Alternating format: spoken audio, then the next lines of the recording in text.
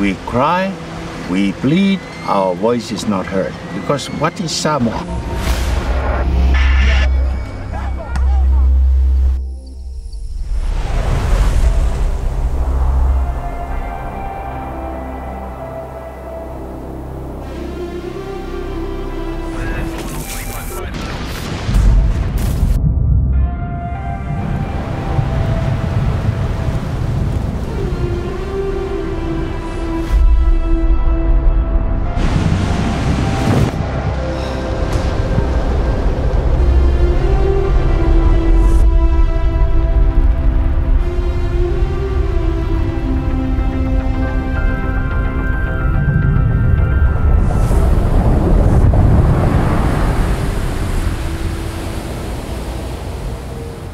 My name is Olivia Jenkins. I am a professional kite surfer.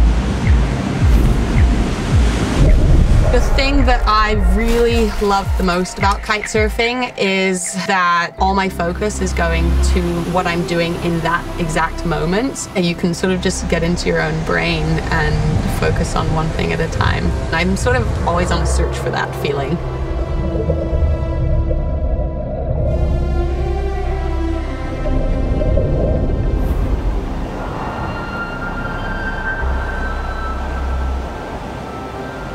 My name is Alicia Ageno. I'm a computer scientist, weather specialist, and navigator for sailing boats. I've been doing this task for many years now, participating in a lot of high-level competitions, such as the America's Cup.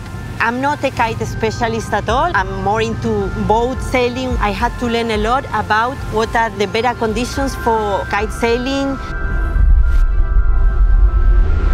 Our goal was Olivia to kite from American Samoa to Samoa in order to cross the international date line. Weather is always unpredictable, of course, but in these islands, I would say it's even more unpredictable. Climate change is definitely influencing weather patterns. We have been talking to local people and they agree this is not a conventional situation. Samoa is a very small, isolated place, and we are surrounded by the sea, by the ocean.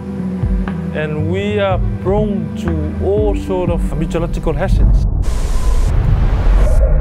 Sea level rise, frequent occurrence of flooding, heavy rainfall events, the intensity increase of tropical cyclone. It has changed quite a lot. I think it is quite obvious. Particularly this year, it's have been wetter than ever, and the consistency of the sea breeze has been much weaker than we were expecting. Odd that we're getting the rain that we're getting this week. That's abnormal. Yes, we do get some rainfall activities, but not as much intensity as we do expect. Yeah. So we've just come during the super rainy period of the dry season. We had a planting season and a harvest season, but now it's no longer because of the unpredictability of fine weather and the rainy weather.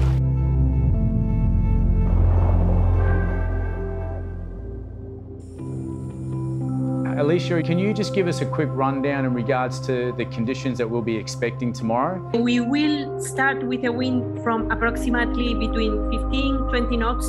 Trouble here is that the swell will be close to 2 meters and it will be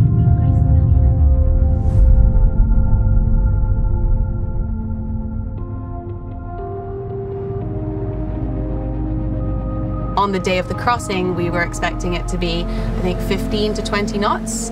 It was 7 to 10 knots or something, which is definitely not ideal. When it's really light wind, you have to move the kite a lot more. And so by the end, my body was definitely pretty rocked. It's cruising again. We got a little puff of wind that sort of helped us along a little bit faster, like it gave me the momentum to continue on.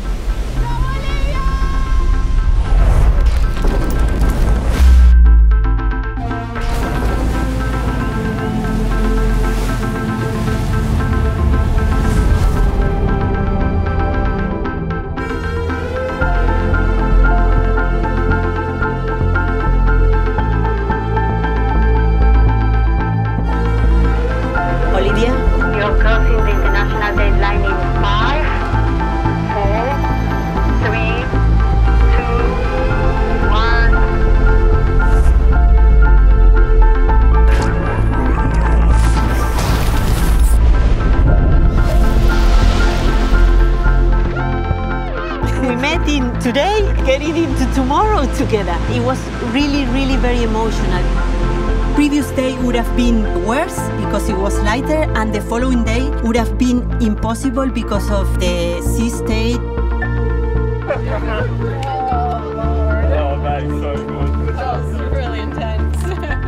Each 10 minutes was a mental challenge, and each 10 minutes more felt like a success. Everybody else around me felt like it was a success as well, which was really cool. When it's so light like that, so much more effort.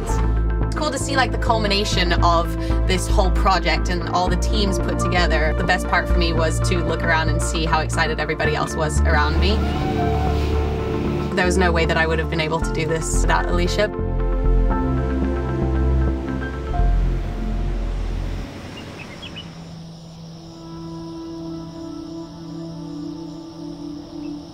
We expected a certain type of weather and we didn't get that, but these people are living that on a daily basis. You know, they're expecting certain weather patterns.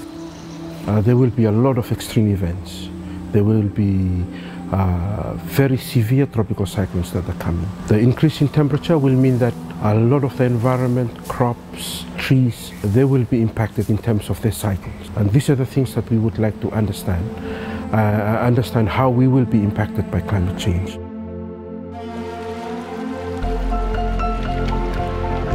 As a Pacific Islander, the ocean is what we live up to. It's like we're drawn to it.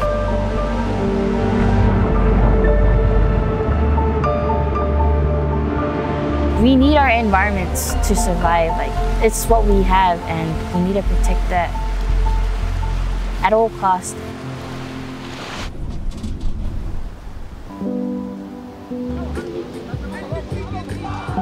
Big fire will never happen without a spark. So in spite of the smallness and insignificance of Samoa, if there is one thing there that can help the world, I think it's unity.